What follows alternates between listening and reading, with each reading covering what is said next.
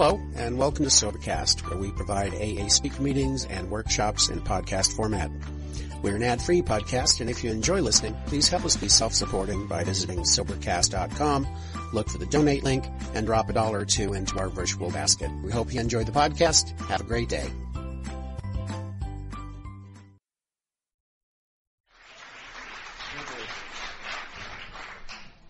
Julie alcoholic? And yes, I'm short. Yeah, thank you. Okay, thank you, Mason, for inviting me to come up here and speak. And I've never been to this part of the world before, and I know, I was very excited. And it's really pretty, it's lovely. And I want to thank Steve, I think, for picking me up from the airport. He nearly killed me 3 times, but who's counting? Oh my God, there's a car. It's a red light. Oh, sorry. So, thank you. I met Steve in Bermuda a couple of years ago. I was speaking and James was speaking and Steve was there. And he's been really good at kind of keeping up with me and calling me on my anniversary and that kind of thing. So it's so lovely to be able to see him. I think like three years ago we met. So that's kind of nice. And so my accent is Irish, and I have a bit of a cold. I'm trying to get over a cold, so I feel like I sound like you're calling a hotline or something. You know what I mean? Like turning myself on with this voice. You know what I mean? But maybe I'll buy my own CD. So just entertaining myself up here. It's nice to be here, and I like I said, my accent's Irish, and it takes a little while to get used to the accent, and hopefully by the time I'm done, you'll get it. I was speaking somewhere recently, which should be nameless, and a woman says to me, "You have an accent," and I said, "I do, yeah." And she says, "Well, where is it from?" And I said, "It's Irish." And she goes, "Have you ever been?" Like, it took everything in me just to go, yeah, I was born there. Like, what do you think I'm doing? Going home watching BBC, kind of checking it out? I don't know. Yeah. So anyway, I come from a big Irish Catholic family, and my mother had 13 children, and I know. And I was so disappointed. And I'm the 10th. The 7 passed away and the 6 of us alive. And my mother really should have never had children. She hasn't really got a maternal bone in her body. And she knows it. It's not a news flash. And, she was on the escalator with me one day. She came over to visit me from Ireland, and because where I was born. And so I'm like, what? And this heavily pregnant woman was coming up the other direction, and my mother looks at me and looks at her and goes, "Jesus, someone had it in for her." And I go, "Mammy, maybe she wants to be pregnant." And she looked at me disgusted. "Julie, no one wants to be pregnant." So I tell you that just so you get a feeling of how warm and fuzzy I am. And how maternal I am, where I come from. So, my mother left my father, and we moved to London, and she drank in this bar on a daily basis called the White Hart, and the locals used to call it Maggots Corner, because, that's how we roll, right? And after school, I'd bring me and my younger sister to go up there, and we'd spend our evenings there, and we'd spend our weekends there, and we'd sit in the car, and she'd bring us out a bag of chips and a bottle of Coke for dinner, or we'd sit in the bar, and she was generally the only woman in there. And I learned at a very early age, like if I sat on an all Irish fella's knee, he'd give me 50 pence or a swig of his beer. And I'd like to think, that could still happen. I could still pull out. I might not get 50 pence, but I might get a quarter or something. I've been trying to keep myself in good nick, and I figure I could pull off a quarter if I ever relapsed. And but I say that because I learned at a very early age how to live in a bar. Like that, like I'm very, very comfortable. I'm a bar drinker. I'm a bar fly. I don't see the point in not being that unless I'm trying to, curb some of the consequences of bar drinking. And I hate that when you come out of blackout and you're in the bar again. You're like, damn, how did I get here again? Last time I remembered I was in my room. It's like, oh my God. So that's just there's nothing more I love than sitting at a bar stool and drinking, listen to some country music and shooting pool and staying there. And I don't want you to speak to me. I just want to be there. And, cause you annoy me. And, so I started to kind of independently drink when I was like 10. And what that means is I started to steal booze from my mother's liquor cabinet. And I was at home in Ireland in August, and she still has this liquor cabinet. And you open it, and it's got like a magnet, and it makes a click noise. And I thought it was a gift from Jesus that I could open that without the magnets going off. Like I was skilled, like at an early age. And my mother used to smuggle over your moonshine, what we call in Ireland is poitín. And she used to smuggle over poitín in statues of the Holy Virgin Mary. And the water bottle statues. You screw the head off Mary, you put a bit of holy water.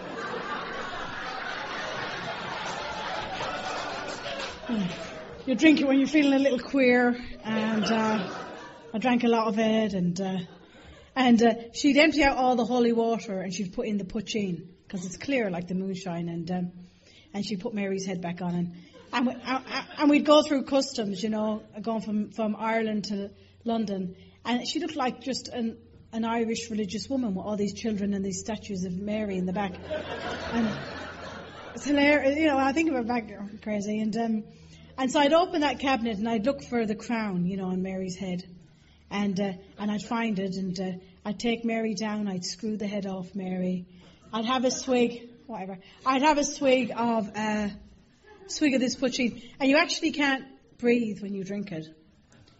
You're like, like the veins are popping out your head, your eyes are going red, but it's going to be worth it if you just hang on in there, just hang on in there. I'd put Mary's head back on and put her in the cupboard, and I'd be delighted with myself for about 20 minutes. Like I'd be dancing around the kitchen, like it's so good, and I can breathe now. And my uncle would have been over, and I'd be smoking his cigar butts and the little cigarettes and all that, and I'd be delighted for about 20 minutes, and it'd wear off, and I'd go back to the cupboard. Like that's how it was for me. Like when I think about my drinking, I don't know about this invisible line business. I don't know about that. I know when I started independently drinking, I wanted to do that all the time. And my drinking, I can sum it up like this. Like, when I'm not drinking, I'm thinking about drinking. And when I'm not drinking and thinking about drinking, I'm getting over drinking. Obsession. From the age of 10.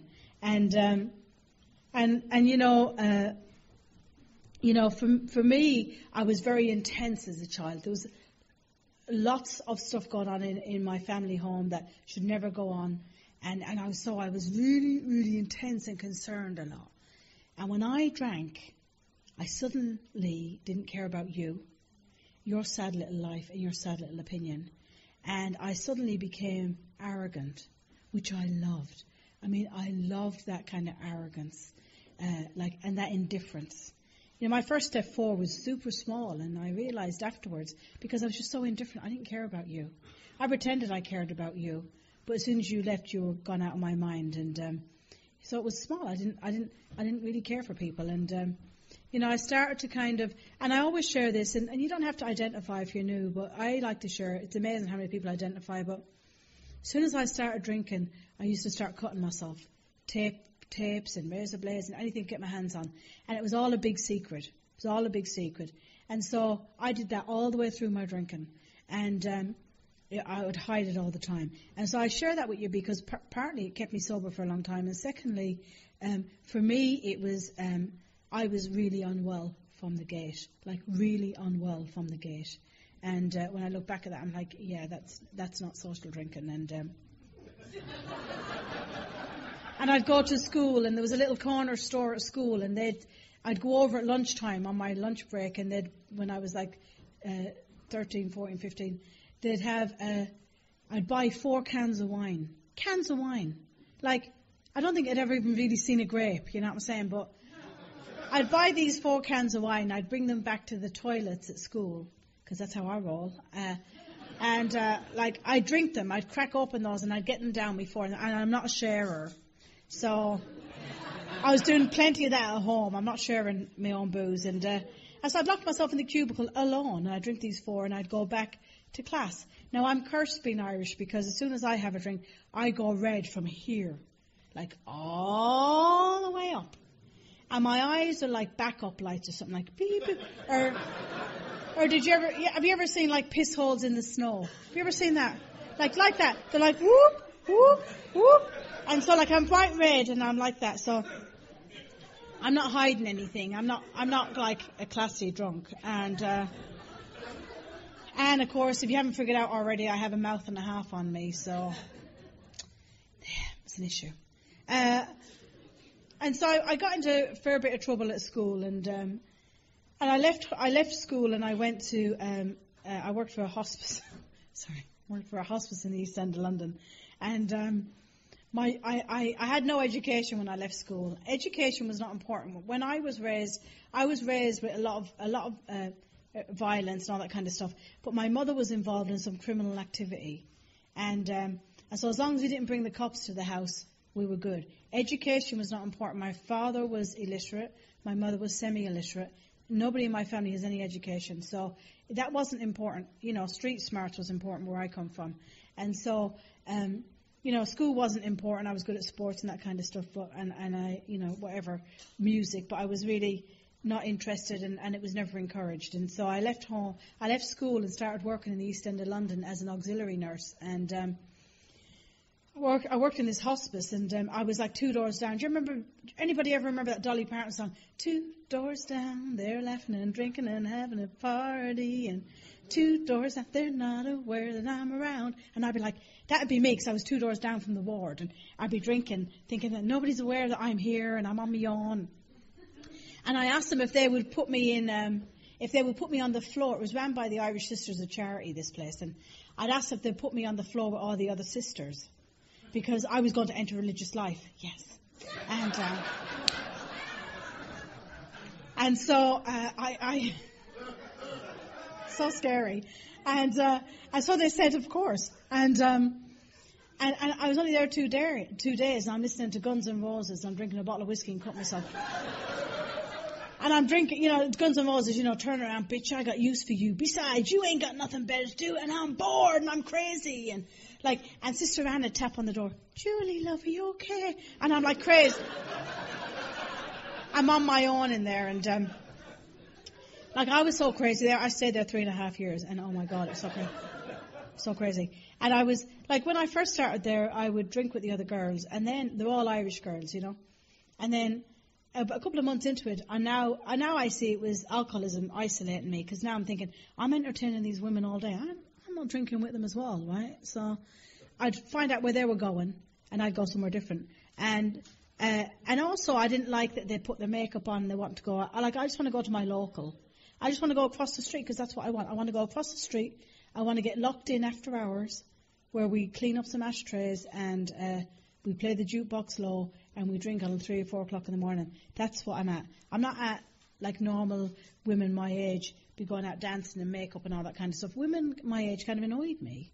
They're so irritating. And my drinking really took off in a powerful way, And I was in this little room, it was a 6x3, and I had a big wardrobe and a huge padlock on it. And on the top was like my booze, my whiskey and all that kind of stuff, my razor blades, and then my clothes thrown in the bottom. And that's how I lived.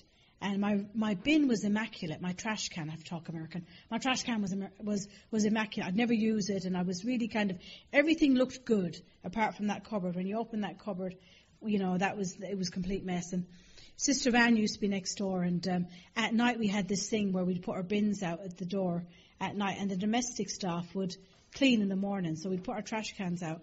And I'd finish all my empties, and I'd put them in Anne's bin, Sister Anne's bin. And in the morning, I'd hear the domestic staff, I don't know why they're all from Cork, but I'd hear them saying to each other, Jesus, girl, did you see Sister Anne's bin? I think she's a bit of an alkie. And I'm like I just thought it was hilarious. Like, you could eat out of my bin, you know what I mean? But I told that woman, like, her reputation, everyone was like, like, I just thought it was funny. I thought it was funny. And, isn't it? And, you know, I woke up one morning, I just bought this bright, glow-in-the-dark job, cherry tracksuit. I mean, I'm talking glow-in-the-dark. You could turn off the lights now and find me if I had that thing on me, right? So I wake up one morning, it's a Puma cherry tracksuit. I think I bought it in blackout, and that was all I ever used to wear. And I had my hair shaved on a number 1 because I was getting really fearful about where I was drinking. I was drinking in the East End of London, and I thought if I had my hair shaved on a number 1 and this cherry tracksuit, nobody would know I was female, and I could, you know what I mean, butch it up a little. And now you can't really tell from where you're sitting, but you know, I'm kind of womanly, and in fact, you know, I kind of got a set of twins under my top here, and it's a problem. And so, like, no cherry tracksuit was covering that up, you know what I'm saying? It's like, but I thought it was in my delusion. And so I'd go over and start drinking, and I'm bright red, and I've got my cherry tracksuit on, my hair shaved. And then I go back over to church for evening vespers. And all the sisters, the real sisters, would be up the front. And I'd think, poor girls, poor sisters, you know what I mean, they can't hold a tune. And I'd be there singing at the back, you know, and I'm like, Salve Regina, Mater Misericordiae, Vitae dulcedo, Espes Nostra Salve. Like, I'm thinking, that's not, I'm helping the sisters out, you know what I mean? But they'd be looking at me like, what the hell? Like, we're just such a joke drinking, and we just think we're all out in a bag of chips, and, you know, I was horrified, that kind of thing. And like, when I look back, I'm like, oh my God, really? So my drinking took on this idea that I tried to control and enjoy my drinking, and what a torture that is. I mean, what torture that is.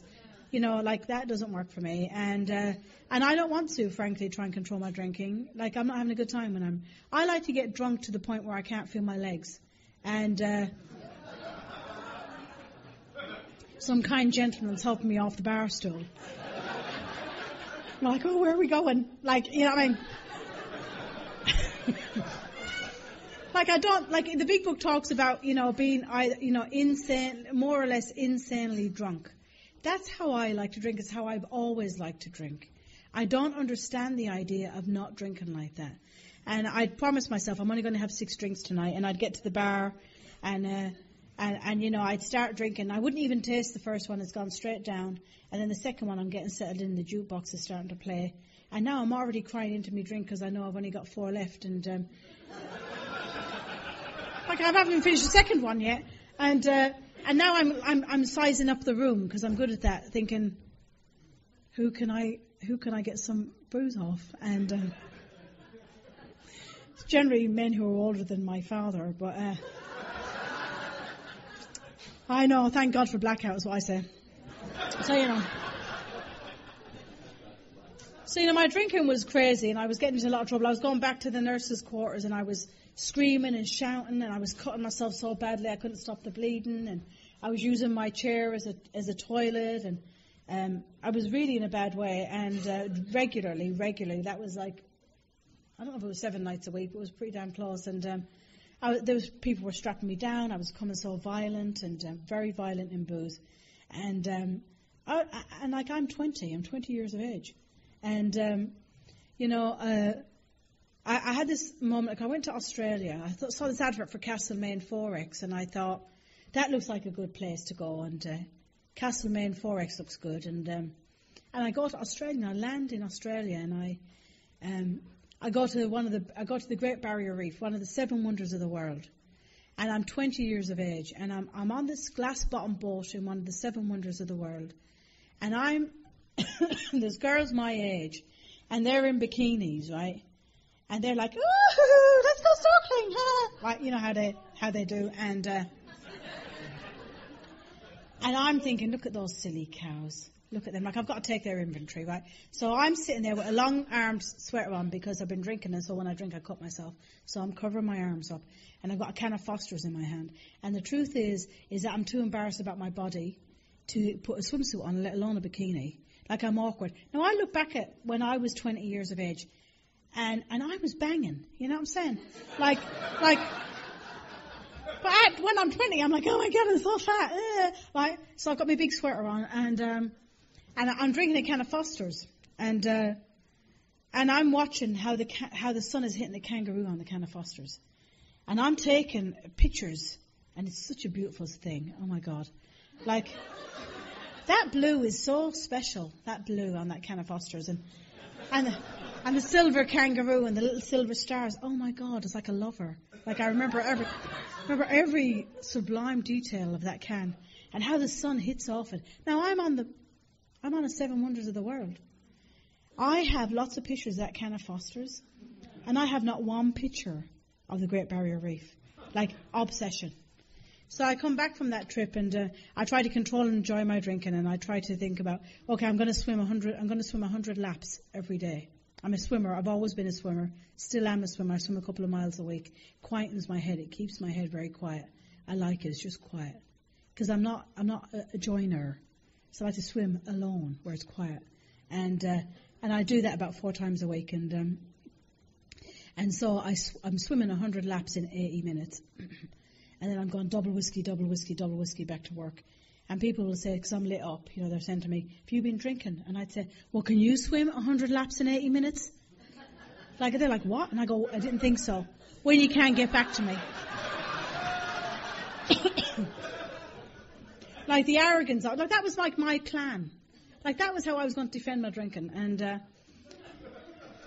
had this moment of clarity when I was 21. I just turned 21, and somebody had upset me, and frankly, it's not difficult. Like 0 to 60 in a heartbeat. Boom! Like it's been really hard sober. And because people just, they're just irritating. And I've had to work really hard at some of my major defects of character. And I have this moment of clarity. I come out, and I'm in my room. Somebody had upset me. I get my bottle of whiskey down. I'm drinking my whiskey, and I'm looking out the window. And I'm singing Patsy Cline, Today I sat alone at a window, because I was at a window. I don't want to play house. No, I don't want to play house. Like, I'm alone. There's nobody there, and this is what I'm at. And so I walk over to the mirror, to the sink, and I cut myself really badly. Boom, and I'm suddenly struck sober. Suddenly I catch eyes with myself, and I'm struck sober, and I drank a bottle of whiskey. And I remember saying to myself at that time, what am I going to do? I can't live with booze, and I can't live without it. And I picked up the drink, and I started drinking for another 3.5 years. I got sober when I was 24 and a half. And I ended up working in a retreat centre with the Ursuline sisters. And they'd done this room up lovely for me, and it was all going to be different. I was going to get sober. I wasn't going to hurt myself anymore. And I was going to get spiritually fit, and then I was going to enter religious life, because I really felt that's what I wanted to do. 2 days, I'm there 2 days. I'm drunk, and I smash up my room so badly, and I cut myself, and I'm throwing up so badly that they have to call the emergency doctor out. And I drank like that for 9 months. And my last drink, for me, like, I realised that booze had stopped working. There's nothing worse when you drink a bottle of whiskey and your head is wide awake and your body is drunk. Like, I'm now standing at the bar, and I can't escape my head. And, I'm at the bar, and I can't move my body. I'm so drunk, but my head is wide awake. And I'm going, oh my God, where are we? Oh my God, who is this guy? Oh my God, is that his tongue? It's like, it's like I'm playing grab ass with somebody. I don't even know, because they're buying the booze and I can't move. And oh my God, I think I'm wetting myself. And you just can't move. You just can't move, but you're wide awake. And that is a torturous place to be. And I have my last drink, and I go back to the place I should have been working, this retreat centre, and there was 60 young people there having a reconciliation service, and I'm completely in blackout. I'm a huge blackout drinker, so I know nothing about this. It was told to me. But there were 60 young people there, and I ended up apparently cutting myself so badly and going into the chapel in front of 60 young people and telling Sister Anne where to go. Yeah. I don't remember any of it. I wake up the next morning, and I'm sick. I look around the room, I've smashed my room up again. My arms are ripped to bits, and my room is all smashed up. And I walk into the bathroom, and I get on my knees, and I start to bring up blood. And I'm at that jumping off place the book talks about. Like, I make a decision to kill myself because I know booze has stopped working. And I know I'm a loser. I'm a loser, and I'm not saying that lightly. I'd never paid a bill. I'd always worked somewhere where they give you your money after everything's gone out. I'd never driven a car. I'd never had a relationship. I mean, I had stalking experiences and obsessions. I'd follow you 10 feet behind you to the park and say it was a relationship. And I had a very rich fantasy life, shall we say. And I'll probably get arrested now for it. But, so I'd never had any of those things. So I knew I was a loser, and I knew without booze I was nothing. And what do you do if you're not in the bar 24/7? I don't understand that. I really don't understand. I'm 24. I don't understand it. And I make a decision to kill myself that morning on my knees, and I go upstairs, and I'm drinking some hot water, and I'm shaking, and my arms are in bits. And a guy who had brought the group to the house was an Irish guy. And it turned out he was 9 months sober in Alcoholics Anonymous. And he 12-stepped me that morning because he saw me perform the night before. And the only reason I listened to him, because I was going to kill myself, the only reason I listened to him was because he was Irish, because I thought that was my problem. I thought everybody I lived with was British. And, I know there's a couple of British people here tonight, but like we all know the British are kind of, anal, and that's the problem, because the Irish, we know how to roll, you know what I'm saying? We play. And that was part of my problem. And so I listened to him, and he 12-stepped me, and he brought me to my first meeting of Alcoholics Anonymous, and I hadn't had a drink for 4 days, which is the longest I'd ever gone since I was 10. And I go to this meeting, it's a real smoky meeting, and it was April 1993, which is my sobriety date. And I go into this room, it's real smoky, and people are swearing and carrying on, and I liked it immediately, because I like the swearing, and just like it's comfortable.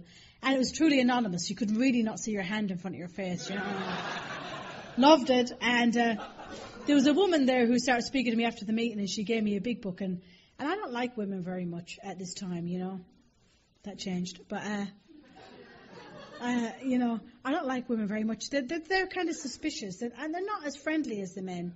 Like, the men are really friendly, and I don't like women, and she gave me her number, and I'm suspicious immediately. Like, I don't do kind, and I don't do friendly, and I know, so back to the warm and fuzzy business, and I just don't do it. I do now, I'm just super friendly, but at that time I didn't, and so I was really rough, like the book talks about that, really unlovable, right? The alcoholic in these cups is an unlovely creature. And I was just a bitch and arrogant and sarcastic. And I shared at my very first meeting, because, not saying I'm an alcoholic or anything, I'm just saying I drink and I can't stop drinking. That's all I'm saying. And people were really friendly afterwards, and they gave me a big book and gave me their number. And I woke up the next morning, and that was the 5th day I'd ever gone without a drink. And I'd never gone that long. And I'm so crazy. I'm like, oh my God, this AA business really works, right? Because I'm crazy. And I have to say, I called Diane. I started to call Diane. And I have to say that, I'm sorry if you knew, but my experience is that when I got sober, that intensity I had as a child, when I stopped drinking, came back tenfold. Like, I was intense. And for the first 10 years of my sobriety, I had 2 ulcers, because I'm concerned a lot. And it's a problem. And, I was so intense. I was living in this house, and people were like, morning, Julie. And I'm like, oh my God, did I tell you this happened to me when I was 5? People were like, what? Like crazy. And I walked everywhere. I was either really, really angry or really, really depressed. Like, I had nothing in between.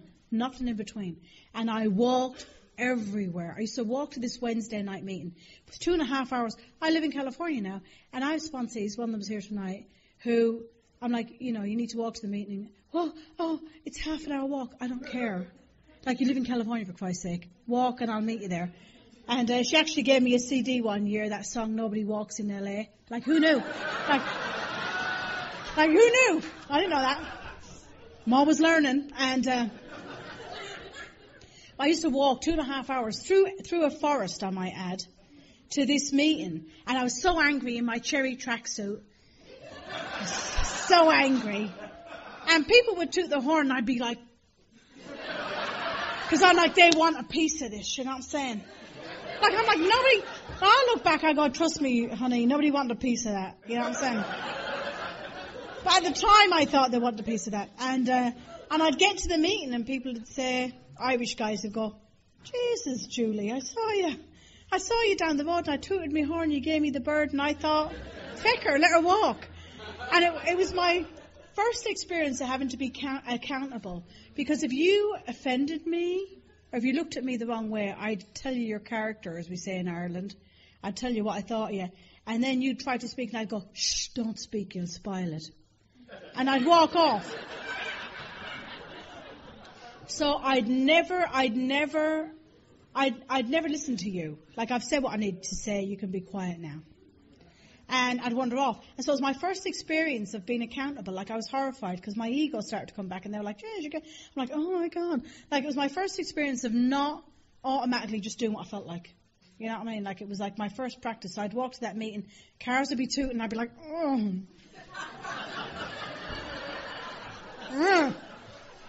And I'm not really a joiner, or never have been. I'm slightly antisocial, really, still. I have to work very hard. And I just want to get to a meeting when it starts. I don't want to have to talk to you beforehand. And I still feel like that. I don't do that, but that's how I feel. Nobody cares how I feel, apparently. So my sponsor tells me. So I was raised in a home, there was no discipline. Like, there was a lot of violence, but no discipline. We just did whatever we felt like doing. And so when I got sober, people would say, well, could you help me put away the chairs? And I'd be like, I'll put my chair away. And they'd say, well, could you help pick up the ashtrays? And I go, I don't smoke. Like, well, could you help serve tea and coffee? I don't drink hot beverages. Like, which is a lie, I did, but I just didn't want to do anything. Like, I just don't understand this business of helping somebody out. And, what? I think you're taking advantage of me, and that's not going to happen. No. You've got me confused with someone else. Like, I mean, I'd say that to people. Really warm and fuzzy, I'm talking to. And I started to learn that, in the fellowship, like, I had to start doing things, because it gets lonely. It gets lonely when you're that kind of abrasive, as some of you probably know. It's lonely, and I'm not interested in this business of sponsorship and all that carry on. I'm not interested. If I want your opinion, I'll give it to you. Like, I'm a grown woman. Really, I'm going to ask you? No. And so, for the longest time, I stayed sober on fellowship, just fellowship, and in London, it was easy. So I got sober in London, so it was easy to do that. And I got involved in a relationship when I was about 2 years sober. I'm still in that. Actually, we got married last year. We'll be 20 years together in December. And she's in the fellowship too. She's the same age, same length of sobriety. She's actually speaking in Washington this weekend while I'm here, so it's kind of nice. We do a lot of fellowship together. And we went to Cincinnati last weekend to a convention as well. She says you'd get less for murder. I don't know. Like, I'm like, 20 years. She's like, yeah, you get less for murder, wouldn't you? Like, it's 15 years apparently for murder. So anyway, we've been together 20 years. But when we were together about 3 years, she said something to me that I didn't like, and I kicked the door in her face. Yeah. And she shot back. Now, she could kill me. She's a black belt in judo. And thank God she's passive. And she shot back, and I suddenly caught eyes with her, and I realized I was suddenly embarrassed. Like, I can sound good in Alcoholics Anonymous, but what am I doing when no one's watching? What am I doing when no one's looking? The idea of integrity, the idea of doing things when no one, like cleaning a little coffee mug up for somebody, or putting something in the trash, or I tried to clean down the counters at work and do all that kind of stuff. Just just because I tried to build some integrity. It's like character is built in the dark, and step 6 and 7, right? And that's and I realized I caught eyes with her and I slid down the wall. I was so embarrassed. And I got a sponsor. That'll do it to you, right? God, it's this bad. I suppose I better get a sponsor. And I got sober and I couldn't really read or write. And I couldn't really read or write. And a friend of mine who was a nun helped me with my ABCs. And she showed me how to use a dictionary. And she showed me how to read a newspaper. And I started to kind of be able to read in AA. And I was about 3 years sober. I started to read the big book. And I'll never forget it. I remember reading, in the big book where it says, half measures availed us nothing. I thought for 3 years when people read that they were saying half measures of ale did nothing. And so, like, I'd be in meetings going, yeah, Julie, alcoholic. No, half measure of ale never did me any good. Like, what the hell? Like, you moron. When I read that, I was horrified. I started to get a sponsor to do some step work. And, I want to say that that woman, Diane, who gave me her number, they always say, be careful how you treat the newcomer because they could be your sponsor one day. And Diane, I wouldn't have stayed sober if it wasn't for Diane. And my 25th birthday was in September, and I was like 5 months sober. And she bought me a bottle of perfume, and I was embarrassed. Like, I don't do kind, and at that time, and she bought me a bottle of perfume. I don't want to open it in front of her. I'm awkward and uncomfortable, and she gives me a hug, which just is creepy to me. And I go to my room and I check out what it was. It was a bottle of perfume, and I was not exactly girly. This is very girly now. I've even got mascara on tonight, and it's a lot. And I checked out how much the bottle of perfume was, and it was an expensive bottle of perfume because I wanted to see how much I was worth to Diane. And I wore that brand for a long, long time. And about 5 years sober, Diane relapsed, and she asked me to sponsor her, and I did. And I don't know what's happened to Diane since. But so like I would have never stayed sober if it wasn't for her. Her kindness, it frightened me, but I was curious, and I just didn't understand it. And I really didn't understand when people were kind. And I got this sponsor 3 years sober. She was an Irish woman, and she scared me because she was kind. And I realized that's the problem, Julie. You can't be kind. Like, people would call and want to speak to my partner. Hi, is Hilda there? I'm like, oh, because she's kind. Like, at that time I don't do kind. I'm really rough. This is my 100%, and I expect you to give me 100%. And if it doesn't look like my 100%, I'm going to let you know about it. That's how I was. So rough for everybody and so rough with myself. And this woman was really kind. She'd meet me, she'd give me a hug, and I'd be like, oh my God, she's touching me. And she helped me, and she was kind to me, and I didn't understand it, but I knew I needed to soften a little bit. And I went through the steps, and I have to say, like, step 4 was so hard for me. Like, I was always the pursued and never the pursuer. I was always the victim. Like, I was only defending myself. And trust me, I mean, there was a lot I could complain about. I mean, there was a lot of stuff that happened in my life that should have never happened that I really was powerless over. And I was stuck in that. But the fourth column of the step 4 really helped me. And I looked at that. It was very painful. And I got to a point where, I really blamed my mother for everything. She was still drinking and carrying on, and blamed her for everything. And it so happens I went back to school at the same time. I ended up getting a degree, a bachelor's degree, and I called her and told her I was getting this degree, and I was getting this degree in Canterbury Cathedral, and we drove down there. My mother had flown from Ireland to London and then got the train down to Canterbury, and I hadn't seen her before the ceremony, and I knew the steps were working for me because when I went out there in my hat and gown and the trumpets were blowing, I was delighted with myself 5 years sober. And I catch eyes with my mother, and she's really tore back. She's hungover, same as she's always been. And she was rough. And I knew the steps were working because I was just delighted she made it. I was absolutely delighted she made it. And it was such a change for me. It was like such a spiritual awakening right in that moment. And I brought her back to the airport that night, and I gave her a hug, which we don't do in our family. And I hugged her, and she just said to me, I'm really proud of you. And she left. And I really worked hard on that relationship with my mom, I tell my mother I love her, and it's hard. She's got some dementia right now, and I go home to Ireland every 4 months and try and take care of her. It's just hard. I call her on the phone, and it's really painful. It's a painful experience for me, and I've tried to build that relationship with my mother, and she tells me she loves me too, which is so lovely. My other siblings are looking at like what? But the fellowship is like I've wanted to soften here. I was so hard, and over the years, my father was a different story. Like I made a decision not to have any contact with my father, and there's a lot of damage done there. And I had moved from hating him once I did the step work to being numb. I never wanted. I was like God's time and not mine for step 9 to face him. And so a couple of years gone by, and he had a brain hemorrhage, and I went home to Ireland. I wasn't going to go home. I came to California on vacation, and somebody said you really need to go home, and I did. I went home to Ireland, and I went to the hospital that day. And let me tell you, I wanted to drink. I did not want to face my father 9 years sober. I didn't want to face him. I was so overwhelmed by the whole experience. I was desperate to have a drink, and I did face him. I went to the hospital, and he was fast asleep in bed, and the nurse says, do you want me to wake him? And I started to cry, and the anger came up in me, and I was like, no. And I left. He never knew I was there. And I went to a meeting of Alcoholics Anonymous that night, and somebody said, why don't you read page 552 of the big book?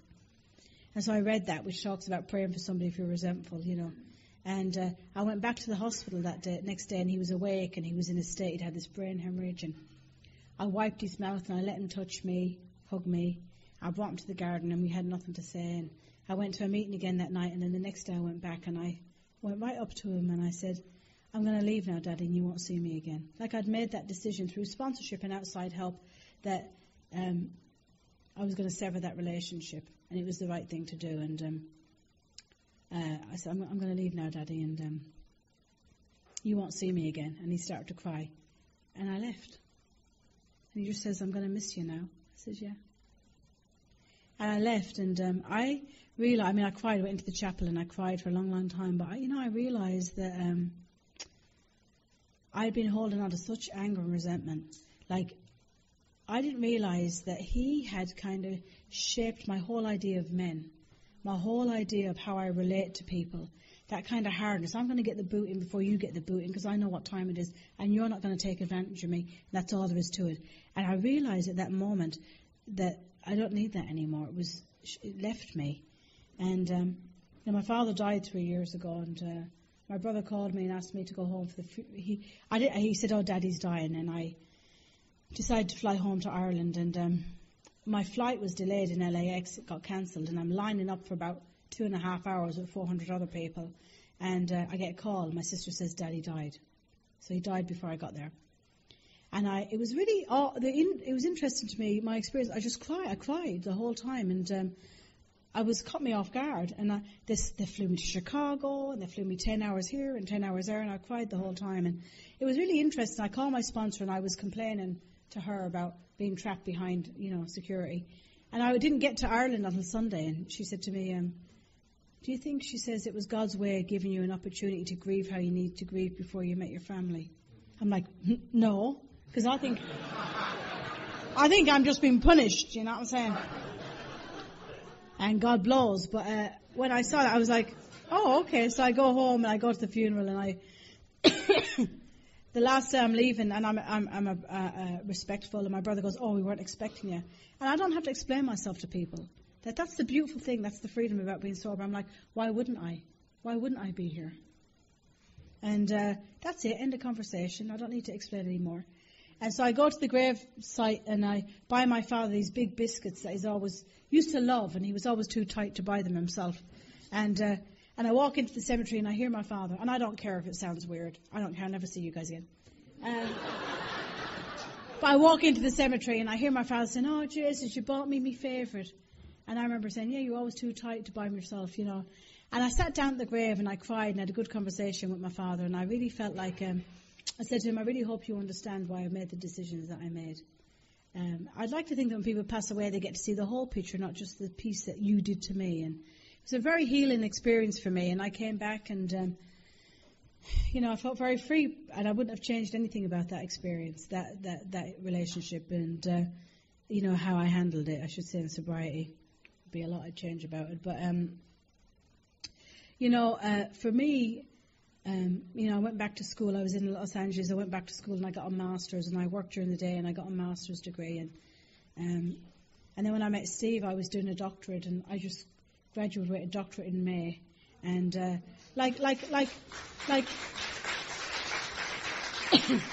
it's so weird. I go to my boss, do I need to say Dr. Julie when I call? And she's like, yeah, well, you are, aren't you? And I go, oh, okay, like it's odd to me. But it's like, here's the thing, like on my own, I can't get off a bar stool. I can't find the restroom. I can't do any of that stuff. I didn't realize when I got sober that I was ambitious and I was driven. And I'm not smart by any means.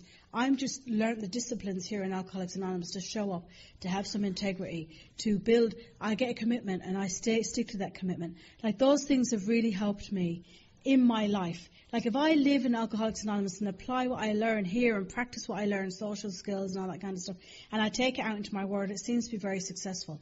So I visit the outside world and I live here. And, for me, this is how I wake up in the morning. I wake up still anxious. Like my partner wakes up with a song, which I think is weird. But I wake up going, oh, my God, what day is it? And who wants something from me? Because someone wants something from you every day.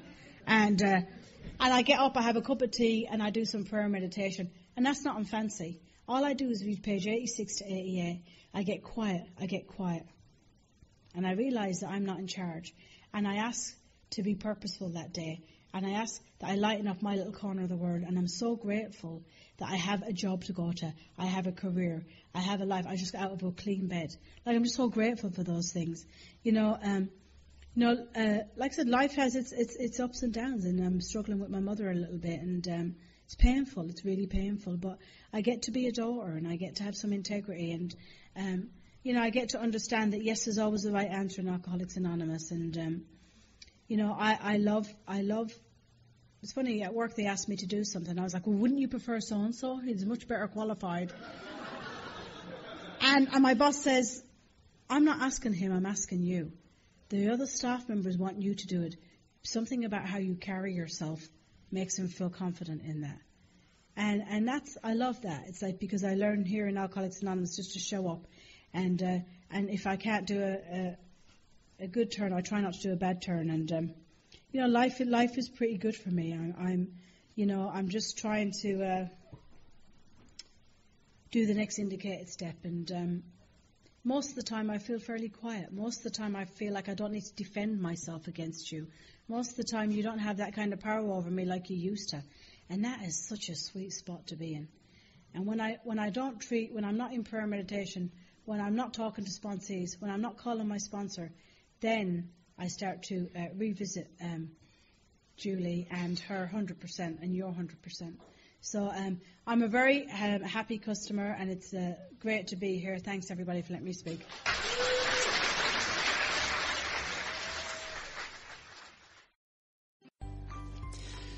Thanks for listening. I hope you enjoyed the podcast. Sobercast is ad-free, and we'd like your help in order to keep it that way. So if you'd like to help us be self-supporting by pledging $1 or $2 a month, visit Sobercast.com and look for the donate links. Thank you very much.